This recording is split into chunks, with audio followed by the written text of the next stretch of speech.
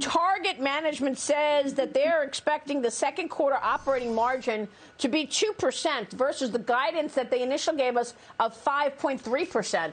This is a major problem this morning for Target stock. It's down 7 2/3%, but it's also taking the rest of the market down with it. Look at where we are. Dow Industrial's down 232 points right now at the lows because of this news coming from Target.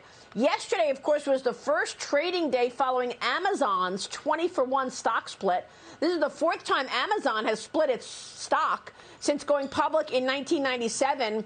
But Amazon is right in the middle of what is clearly a slowdown in retail. We're seeing it at Target. We're seeing it across the board in retail. Amazon shares are down 2% right now. I know you say we are in a technical recession, but not an overall economic recession. What does that mean?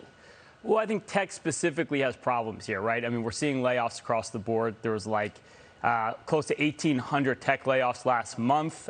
We had Elon Musk come out and say, basically, I need to cut 10% of my workforce. And I think that's what's being reflected in the market right now. I mean, the only bear market we're seeing is in tech. I give Dennis props for his call, but it's really concentrated in tech right now. I mean, if you look at the S&P 500, if you underweight tech and you look at an equal weight S&P 500, it's only down like 8% for the year. And if I look at a value portfolio, if you think about names like JP Morgan, Berkshire Hathaway, you look at pharmaceutical stocks, basket of those stocks right now collectively is only down 1% for the year versus tech down 20% for the year. So I think what you're seeing here, Maria, right now is we're getting a repricing. Interest rates have definitely gone a lot higher. We know that inflation's higher now, but it's disproportionately hitting parts of the market like disruptive technology. Amazon's a great example of that. It's done terrible this year. But value stocks are holding up well. I mean, I run diversified portfolios for my clients. We're down less than 10%. It's a run-of-the-mill correction in a big bull market, as I've been saying every week. So once you get outside of the fact that tech is in a slowdown, you're seeing the layoffs there because last time I looked, we had another $390,000 to the economy last month, and wages are going higher. That's not an overall recessionary environment. I don't think we're going into recession. I've been saying it week after week. And, at this point, I think it's just about allocating your portfolio correctly.